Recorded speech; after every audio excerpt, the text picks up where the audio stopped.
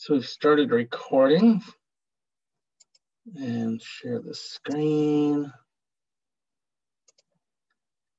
What is going on here? Go away. Damn it. All right, maybe that. Okay, can you see my screen all right?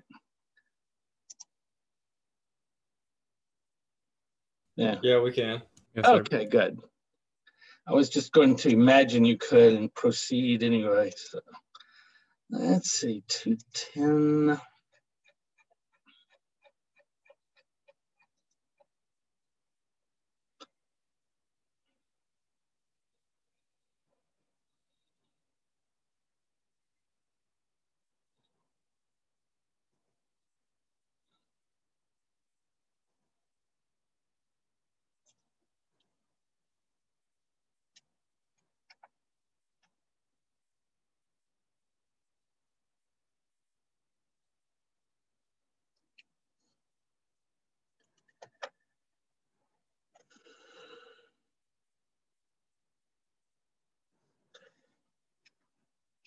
Okay, so Edmund Spenser lives during the Tudor reign. He's especially associated with Queen Elizabeth. He lived 1552 to 1599, so almost the turn of the next century. And best known for the Fairy Queen, which is an allegory about Queen Elizabeth and her era, celebrating the Tudor dynasty. So you'll find a lot of that going on during the Tudor dynasty. The kind of censorship that they had was political in nature rather than, like too much sex or too much strong language. It was just, you can't attack the dear leader. So he writes the sonnet sequence, the Amoretti. Let's see what I've got about that.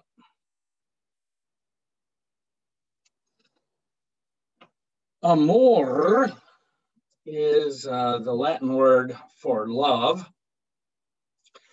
I think eti looks like it means little to me.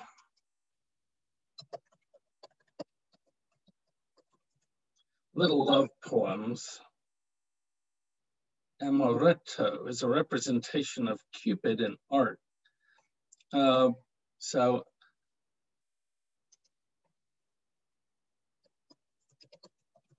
by this time, Cupid has,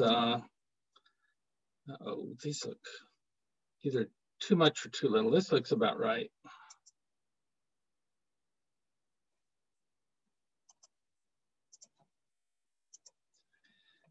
Oh yeah, that's great.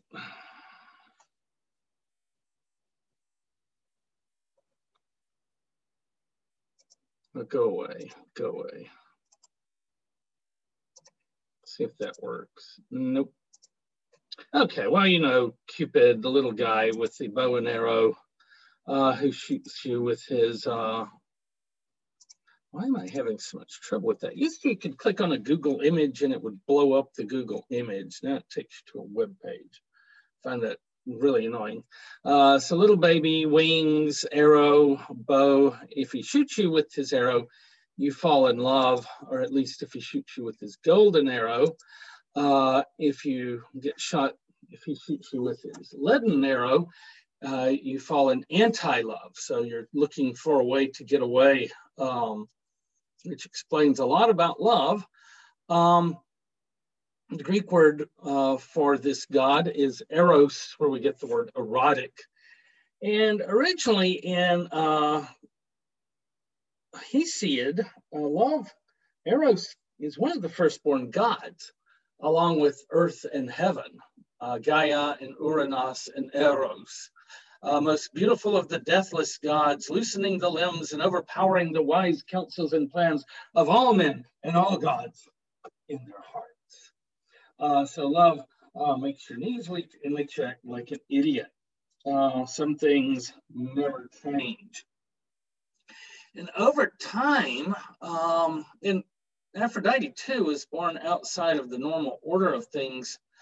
from the genitalia of Renos, yeah. And so over time, they wanted to bring love under the umbrella of the Greek Olympic pantheon.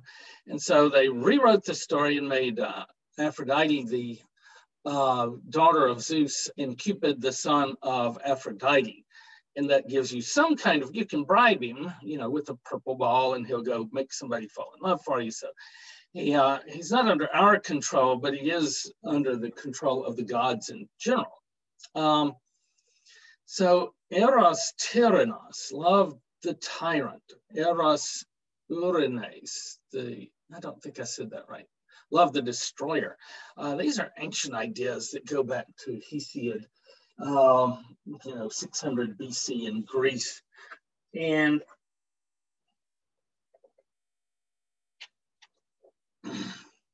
Spenser is writing in that tradition. Also, another story Hesiod tells us, this shepherd from Mount Helicon, is that, do we have Mount Helicon?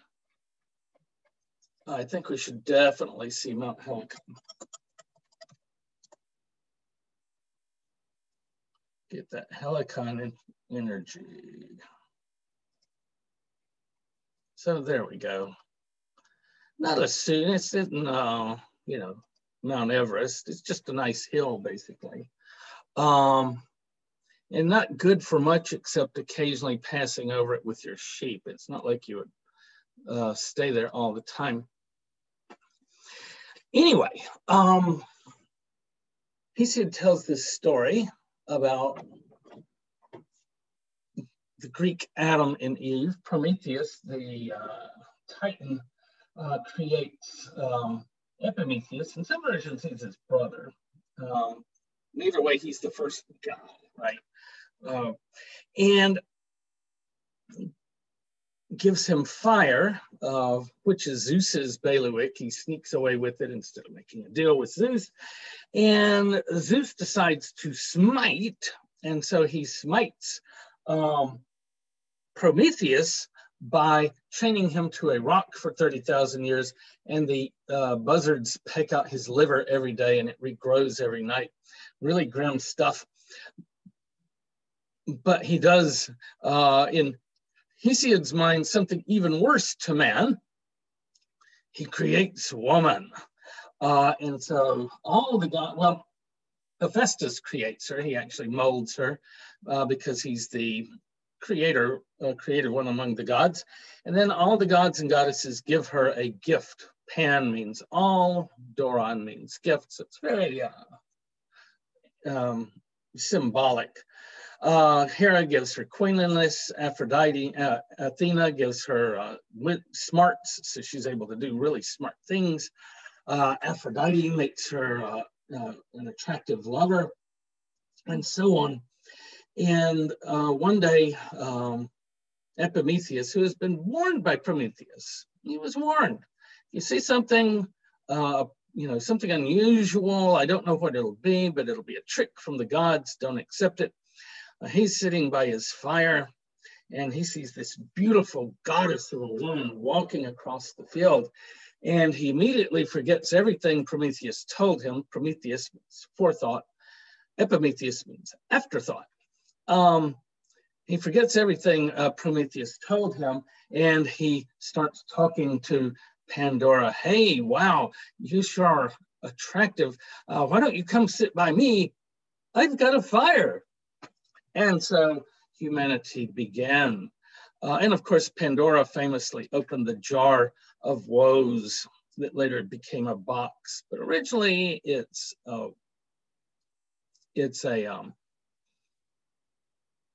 jar. So love conquers all of us is what Virgil means when he wrote Omnia vincit amor. And this sonnet sequence by Spenser is going back to the very earliest Greek tradition. Where is number one? That's not number one. Okay, I'm going to have to.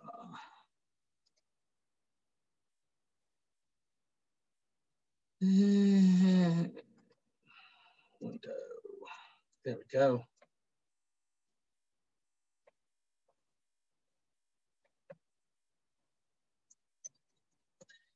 Okay, so you're probably starting to remember that leaves in this case means leaves of a book.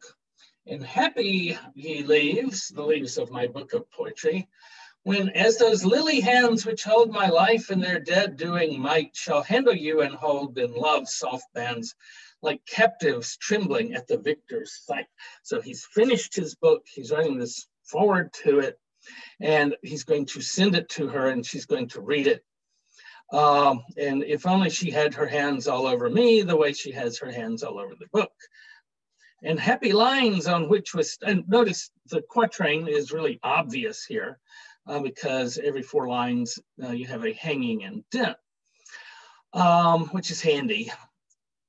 Stanza 1, the book is happy. Stanza 2, the lines are happy, on which the starry light, those lamping eyes will deign some time to look and read the sorrows of my dying sprite, written with tears in heart's close bleeding book. So I'm bleeding my heart all over this book with all my pain with which I love her. So we're starting off with him in love. He's going to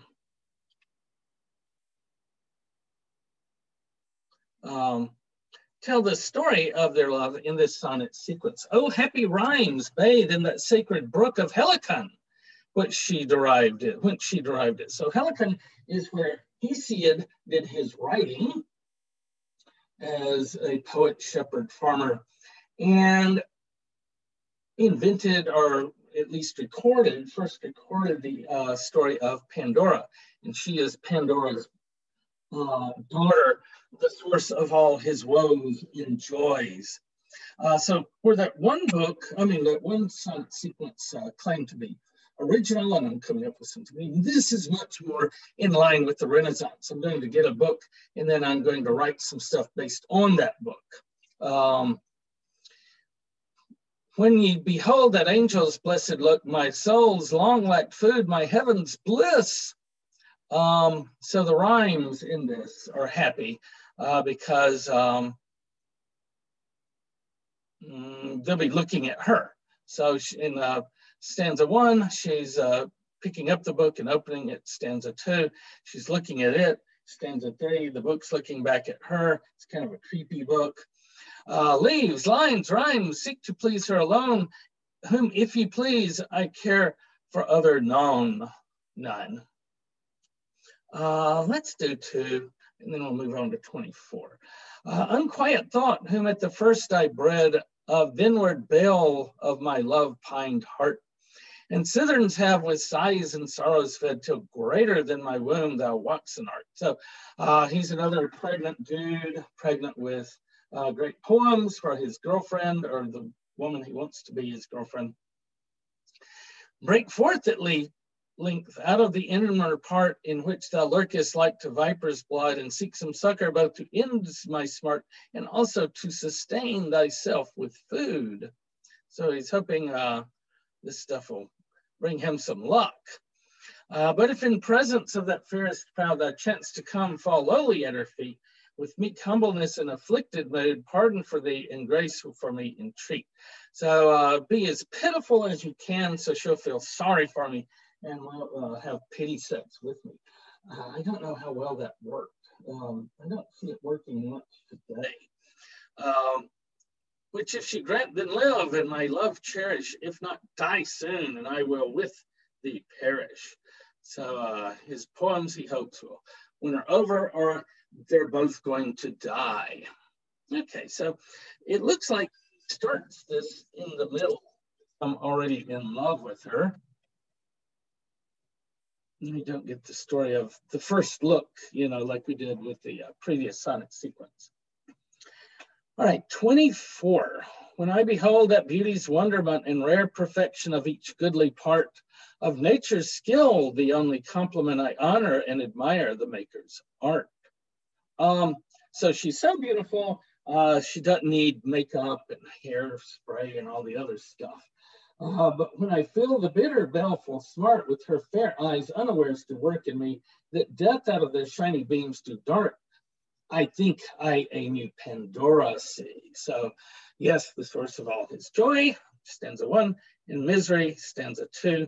And there's this idea that rather than light coming to our eyes shoot out beams to see stuff. Kind of like Superman, except it doesn't blow shit up. Whom all the gods, remember, all the gods gave her something. All the gods in council did agree into the sinful world from heaven descend, that she to wicked men a scourge should be, but all their faults with which they did offend. So women were sent to be a punishment to men. You can tell men do the writing, can't you? Because the world was sinful before she ever got there. Who was doing the sinning? Must have been the dude, because it wasn't the dudette. But since she my scourge, I will entreat that for my faults you will me gently beat. Oh. Well, let's see, 54. That leaves off at 30.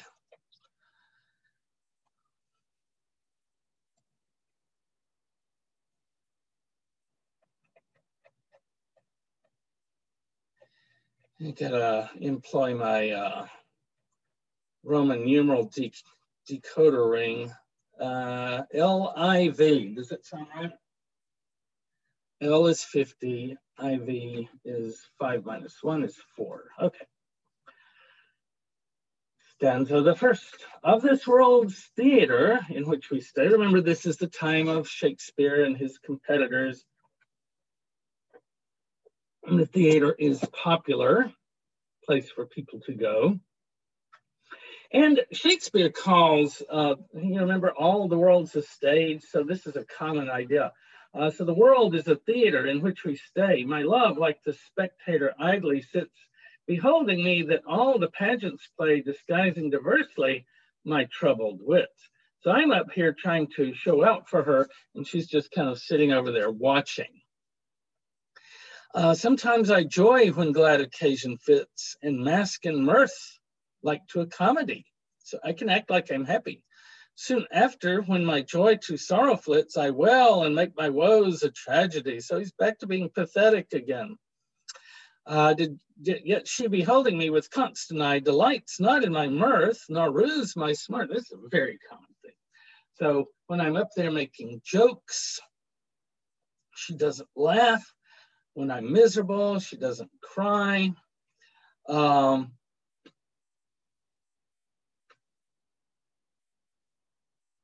when I laugh, she mocks, and when I cry, she laughs and hardens evermore her heart. What can move her if not mirth or moan? She is no woman, but senseless stone. Oh my goodness. Oh, dude, maybe she's just not that into you. Did you ever think of that? Okay, that's 60, and we need 64.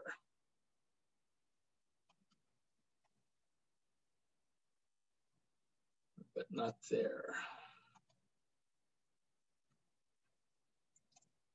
Amoretti,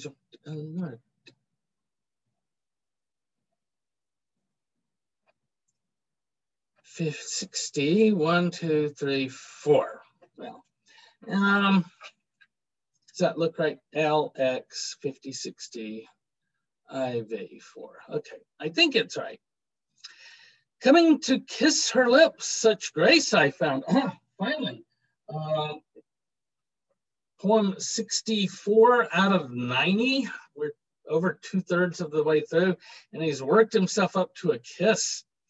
Meseemed I smell a garden of sweet flowers, that dainty odors from them threw around, for damsels fit to deck their lovers' bowers. Okay, so I kissed her, and miracle of miracles in the Renaissance, she had good breath. I imagine living in a place where people not only never bathe, but they never brush their teeth. Got a tic-tac? But here is a miracle. Her breath actually smells good. Her lips, too, they smell like gillyflowers. Her ruddy cheeks likened to roses red. I think those are supposed to look like roses, but smelling like roses is good, too. Her snowy brows like budded bellamores, her lovely eyes like pinks, but newly spread. Okay, so basically she smells like flowers. Maybe it's really good perfume. Her goodly bosom like a strawberry bed. Oh, he was near her bosom. Her neck like to a bunch of columbines. Her breasts like lilies ere their leaves be shed. Her nipples like young blossomed jasmines. So yeah, they've got their clothes off. Now we're getting somewhere. And all he can talk about is flowers. Such fragrant flowers do must odor smell, but her sweet odor did them all excel. Okay, you can see why Shakespeare would get kind of snarky with this when he writes his poems, because it gets old really fast. I kind of liked it better when he was rolling around on the ground crying. Okay, LXVII. I think that's it. Okay, here we've got another thing we've seen before. He's the hunter. She's the prey.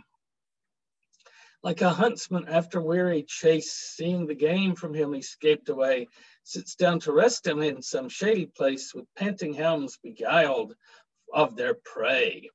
And so she's gotten away from him. He's sitting down to rest. So after long pursuit in vain essay, when I all weary had the chase forsook, the gentle deer returned the self-same way, thinking to quench her thirst at the next brook. So the deer comes back. In this case, the woman that's been running away from him has returned. There she beholding me with milder look, sought not to fly, but fearless still did bide, till I in hand had yet half trembling took, and with her own goodwill here firmly tied. So I'm hoping he's not planning to make a chair out of her hide the way they do with deer skin. This is one of those images you don't want to push too far, right? Strange thing me seemed to see a beast so wild, so goodly one with her own will beguiled. So if she wants to be with him, she'll be with him. It took him 50, 60, 67 sonnets to realize that. 75, we need a V. Here we go. This is his most famous sonnet from the sequence. One day I wrote her name upon the strand, which is, of course, the sand. But came the waves and washed it away, and I wrote it again with the second hand, but came the tide and made my pains its prey. So there at the beach, he's writing her name on the beach, and it keeps washing away. Vain man, said she, that dost in vain essay a mortal thing, so to immortalize. So you're vain to think you can make me immortal by writing my name in the sand. For I myself shall like to this decay, and eke my name be wiped out likewise. So I will die, my name will die. Memento mori, tempus fugit, right? Not so, quote I, let baser things devise to lie in dust, but you shall live by fame. My verse, your virtues rare, shall eternize, and in the heavens write your glorious name, where when as death shall all the world subdue, our love shall live and later life renew. So he's going to write about all of her virtues, like how good she smells. That's kind of it. And then her name will live after he dies, except of course, he forgets to put her name in here. Let's see if we can find.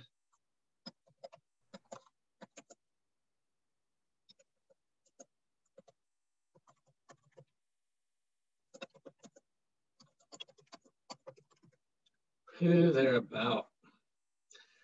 Elizabeth Ball. So her name does live. And Ball rhymes with a ton of shit. It's not like Elizabeth Orange. You can ball, you can oil, you can toil, you can maul. I mean, probably won't want to do that, but you can do a lot of stuff. Okay, let's see.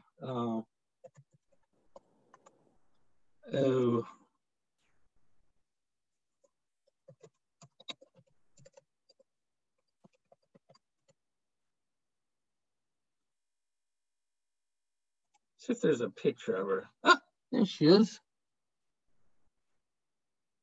Looking very Elizabethan. So eventually they do marry. Now, traditionally, you would not put her name in the printed sonnet sequence, but you would put something that would scan with it. So Elizabeth or Beth. You could just call her Beth. I'm going to call you Beth. And then I can come up with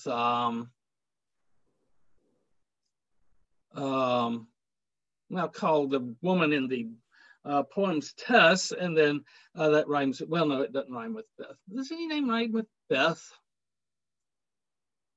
Seth. But that's a dude name usually.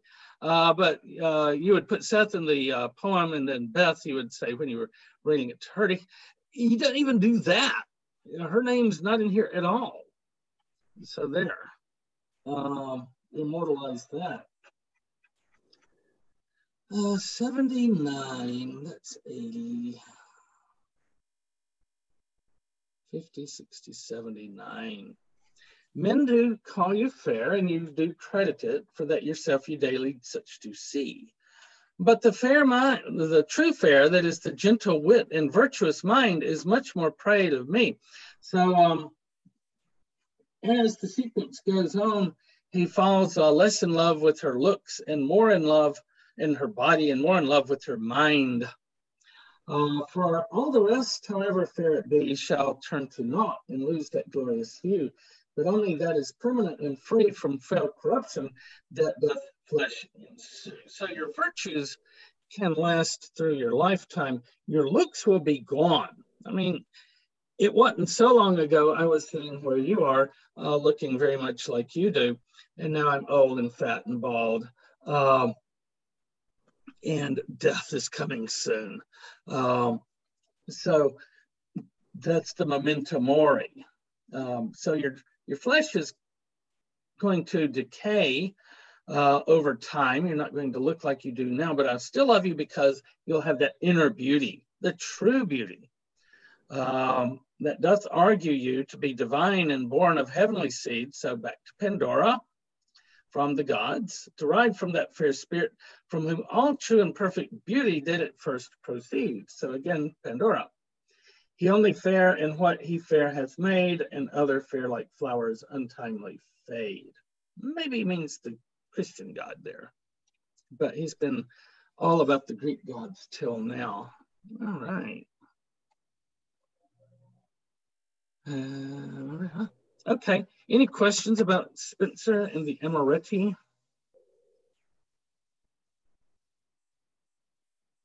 All right, well, I'm going to, any questions? Well, let's stop sharing. I have a question. Oh, go ahead. With the next reading, like, what all do we have to read? Because it doesn't say. Oh, let's check it out. Oh, Dr. Faustus, the play. Yes, it's not that long a play, but it's a full play. Does this still work?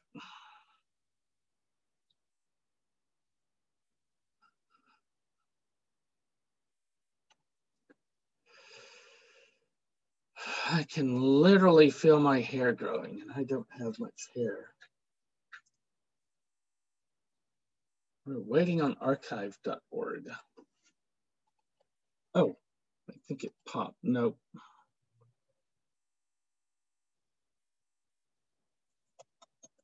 Oh, here we go. Yeah, just. Oh, here we go. Here are the various scenes. Just when you finish one, click on the next. I would read the notes first, then the play, then go back over the notes. Oh, and there's some notes. And we aren't reading Passionate Shepherd or Nymph this time, just Faustus. You can probably find it online. Like the play.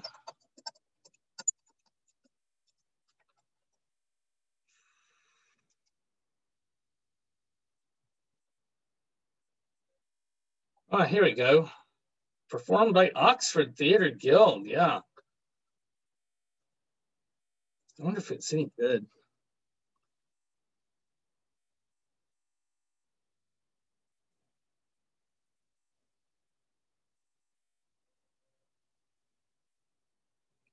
They could use some lights.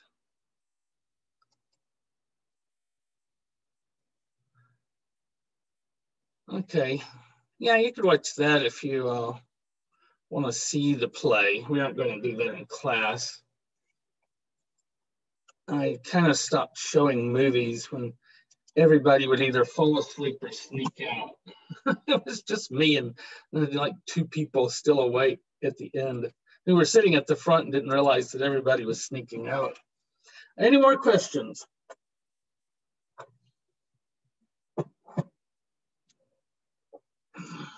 All right. Well, let me stop sharing, stop recording.